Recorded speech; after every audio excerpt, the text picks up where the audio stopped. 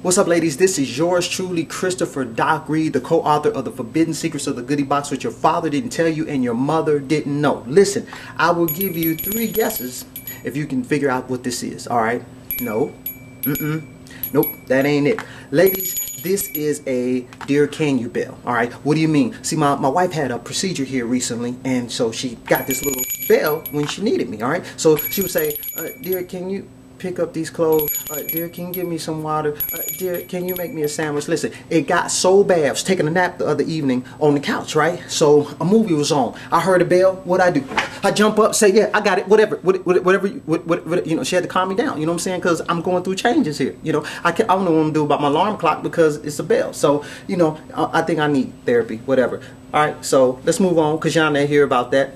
So we're gonna talk about relationships. All right, listen, one of my clients was recently divorced. Okay, so been married for over 15 years now, instantly thrown back out here into the dating game, right? So she's like, I'm picking all the wrong kind of guys. I don't know what to do. This is like really crazy. So I share with her, you know, you got different kind of men out here. Not every guy's created the same. Different kind of hunters, like I shared with you last week. So I want to give you a little bit more detail, like I did with her, about different kind of hunters. All right, first kind of hunter is like a predator. Now, what's a predator?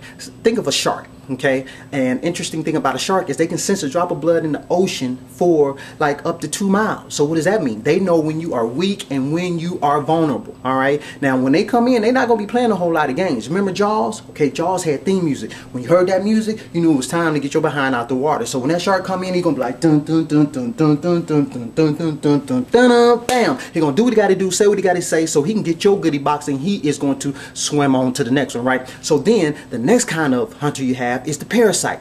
Now the interesting thing about a parasite, they jump onto the host, they hold on for dear life, and they suck all their nutrients from the host. So if the host moves to the right, guess what? He moving to the right. Host moves to the left, yeah, he going to the left. I call this like the baby boy syndrome. If you ever seen the movie Baby Boy with Tyrese, because why? He's gonna eat your food, drive your car, live in your house, spend your money, use and abuse your goodie box, and he gonna ride his bicycle on to the next one. All right.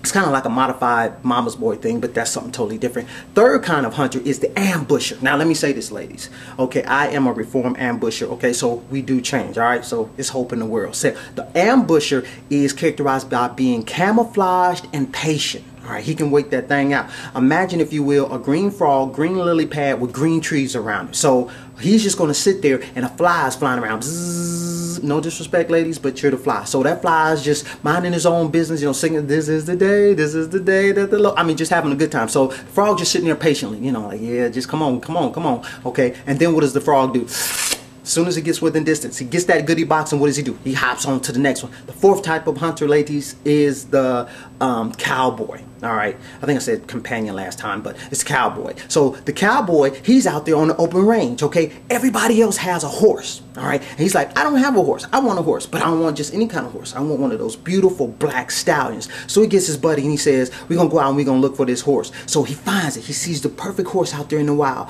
and he tells his buddy, he says, she sure is beautiful, ain't she? And his buddy says, yeah, she sure is. What does he do? He gets that horse. He nurtures that horse. He loves that horse because he already knew in his heart that's what he was looking for. And ladies, ideally, that is the kind of hunter that you want. Here's the thing, good and bad news. All right, okay, there are cowboys out here, just not a lot of them. But here's the other thing, the other kind of hunters can be converted into the right type of hunter. Okay, so that right there is a whole nother class. All right, but I wanted to give you that information so you see if you can determine which type of hunter is approaching you. All right, and you let me know. The webinar, why he married her instead of you, is coming up. We're going to have so much fun. So many of you have already signing up. Like I said, the spots are limited, so make sure that you don't miss out, because I'm not sure when the next one is going to be. Also, the free video clips are on the website from the men, giving you tips, information about why they choose the women that they choose over other women. And the DVD is also titled the same name, Why He Married Her Instead of You. So listen, I've got to get out of here.